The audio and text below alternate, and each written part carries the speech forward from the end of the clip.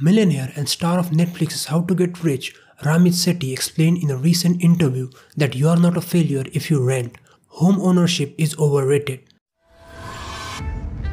I'm Ramith Sethi. I'm a New York Times bestselling author, and I teach people how to live their rich life.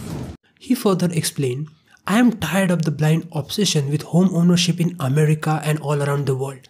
The price of housing has gone way up, and the effect, especially on young people, people without money, minorities, is to make them feel that they are failures.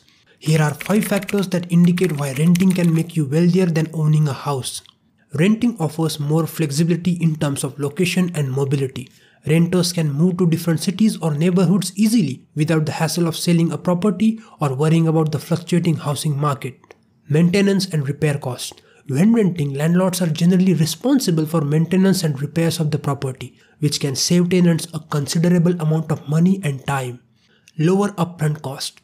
Renting typically requires less upfront costs than buying a home, as renters do not need to make a down payment or pay for closing costs, which can be substantial. No property taxes.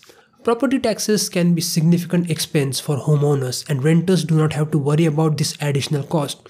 And the last and the most important one, opportunity cost.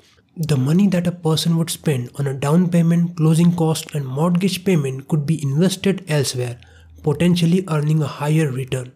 Data suggests that the stock market has always outperformed the real estate market.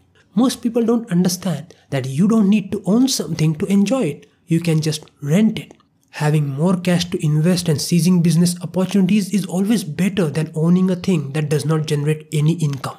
Owning a house and buying a house and taking out a mortgage and taking on debt ain't all that it's cracked up to be. The Realtor Association of the world has done a great job of saying renting is throwing away money, because that's what the American dream was 50 years ago. Yeah. Buy a house, 2-car garage, picket fence, 2.2 kids.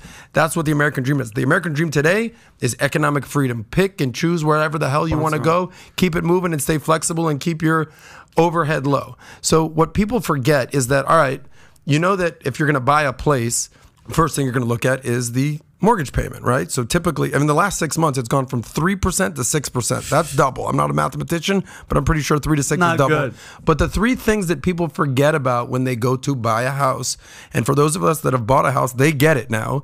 Those of us that have not is what I call the big 3 expenses.